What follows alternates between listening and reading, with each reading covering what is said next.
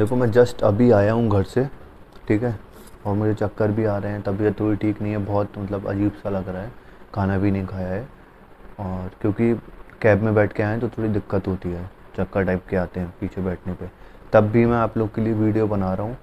बहुत सारे जो जूनियर्स हैं, जो स्टूडेंट्स हैं, उनका मतलब उनको था कि कमेंट कर रहे थे वो कि भैया एक रोड मैप वीडियो बनाओ। देखो मैं इतना बड़ा कोडर तो नहीं हूँ, लेकिन मुझे पता है जो मेरे बाकी फ्रेंड्स हैं और जो बहुत अच्छी अच्छी कोडिंग आती है जिन्हें, उन्होंने कैसे किया, कैसे कब स्टार्ट किया, क्या क्या स्टार्ट किया, कैसे किया, तो वो मैं आज आपको बताऊंगा सब कुछ। और अगर आपको कोई डाउट हो तो आप कमेंट सेक्शन में पूछ सकते हो, या लिंक्डइन या इंस्टा पे आप रीच आउट कर सकते हो, उसमें कोई प्रॉब्लम नहीं है। तो मैं आपको दिखाता हूँ। वीडियो को एंड तक पूरा देखना, क्योंकि एंड के 5 मिनट्स में मैंने बताया है कि किन वेबसाइट से मैंने इंटर्नशिप्स के लिए अप्लाई किया और किस कंपनी में मेरी इंटर्नशिप लगी। और मैं ऐसी इन्फॉर्मेटिव वीडियोस आपके लिए लाता रहूँगा। आप बस ऐसे ही प्यार बनाए रखिए और जल्दी से 1000+ सब्सक्राइबर्स करा दीजिए मेरे। और अभी बहुत व्लॉग्स हैं जो आने हैं, लाइनअप हैं, और एंड तक ज़रूर देखना क्योंकि आपको पूरा इंटर्नशिप।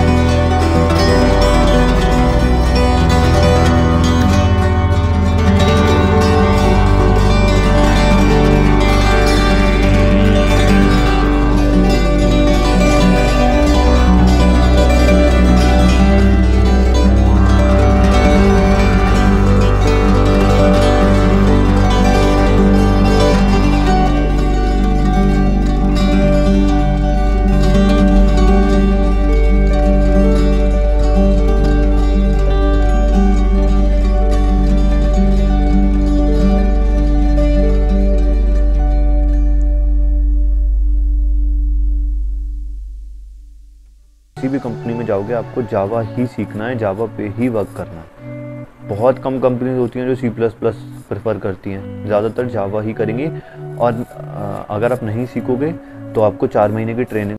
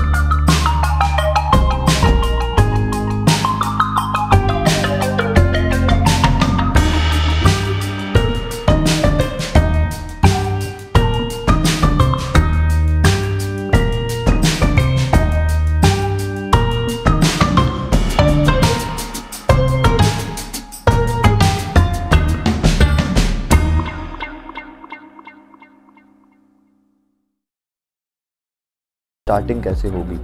सबसे पहले जो नॉर्मल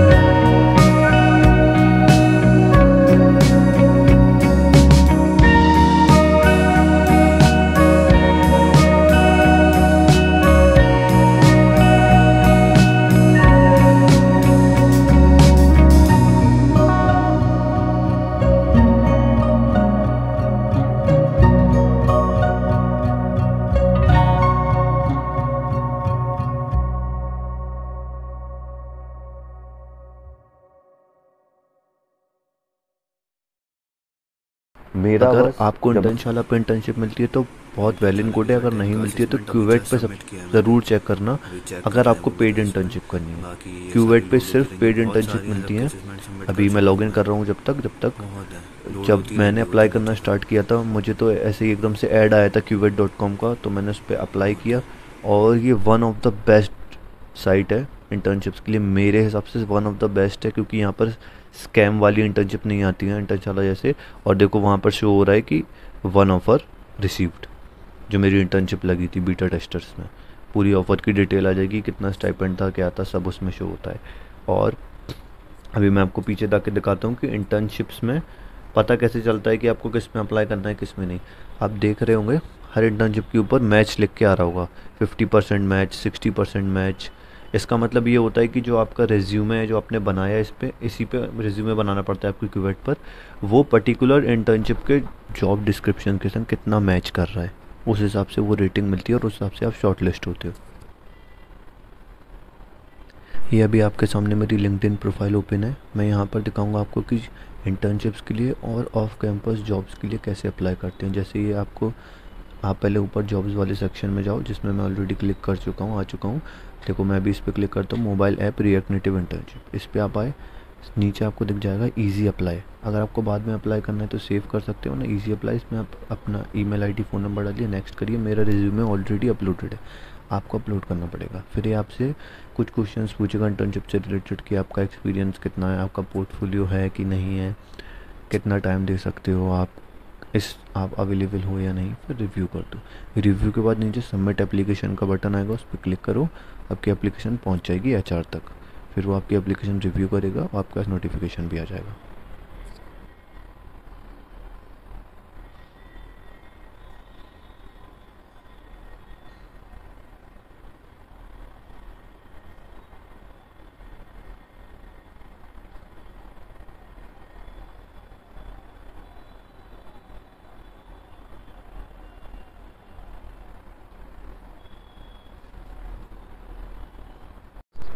आई होप आपको ये वीडियो पसंद आई हो, और आपको जो भी इन्फॉर्मेशन चाहिए थी प्लेसमेंट से रिलेटेड कि कैसे स्टार्ट करना है, कैसे रूट मैप है, कहाँ से स्टार्ट करना है, क्या करना है, कहाँ से पढ़ना है, वो सब आपको मिल गई है। और कोई डाउट हो तो ज़रूर पूछना। चैनल को सब्सक्राइब करना और वीडियो को शेयर करना मत भूलना। Thank you so much for watching this video. Piece.